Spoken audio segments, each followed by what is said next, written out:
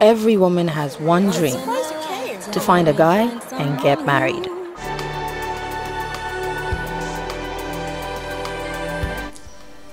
Okay, it's tricky. At the beginning, what I think the part of it that I found most worrisome was the process to get auditioned.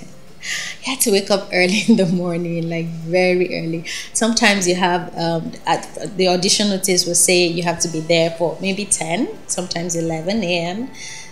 And you get there at 7 a.m. and the place is packed.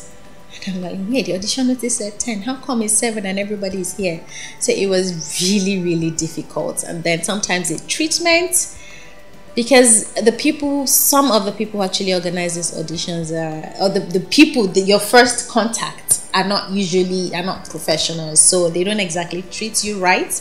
But eventually when you get to meet with the casting directors and the producers, you get a better treatment. So it was a bit rough getting used to that whole process, but I've been here for 3 years now, so I'm used to it, and the treatment, I must say, is better. So okay. Do you still go for auditions? Oh yes, I do. I go for auditions, but the difference now is that I get called for like closed auditions, for one-on-one reads, and so it's a lot better, but I still do go for auditions.